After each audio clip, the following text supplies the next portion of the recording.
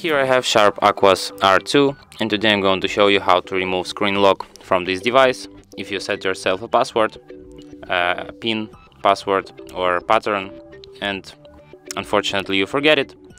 So what you have to do in this situation is to turn your device off firstly by holding power key, and after it turns off completely, what you have to do is to hold down combination power key and volume down at the same time for a few seconds.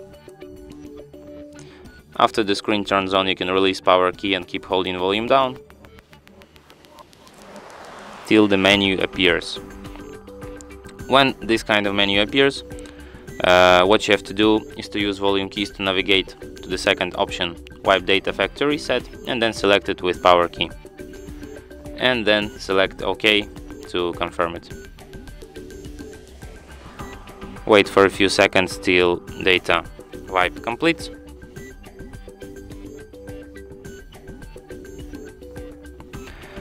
And after that your device will be restarted in a few minutes.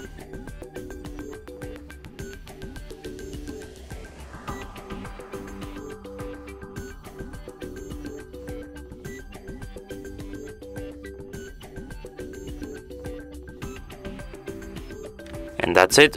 Thanks for watching. If you find this tutorial useful, don't forget to hit that like button and subscribe to our channel.